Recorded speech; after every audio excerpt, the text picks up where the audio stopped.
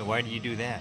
Because I'm going to put a little swirl on it, and it's much easier and less pressure on the bottom of the plate if I swirl slip than I try and press into the hard clay.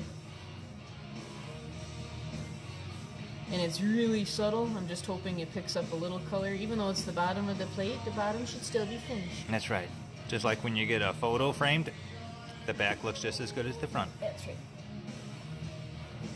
That's why I don't have the claws on it right now, because I don't need them.